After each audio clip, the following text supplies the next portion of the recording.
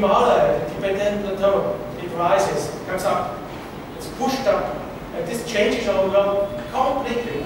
So our modern world is mainly pushed by these things. And here I have a nice graph showing this.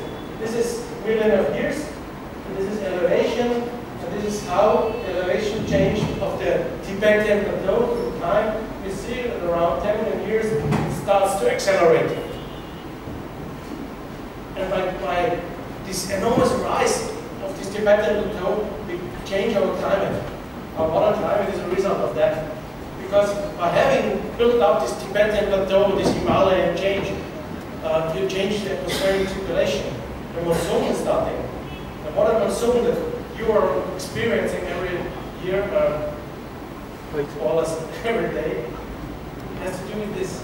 Because suddenly the atmospheric moisture can go to the continent. It stays in front of this mountain change.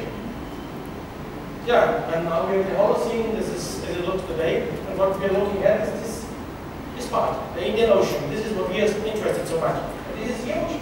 It's more than 70 million square kilometers large. This is enormously large.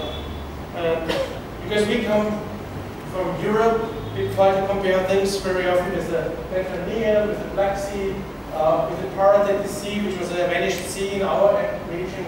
And then we see, this is all very small compared to the Indian Ocean. This is really a big basin. But of course, this is some kind of hotspot. That's the reason why you are concerned about the biology.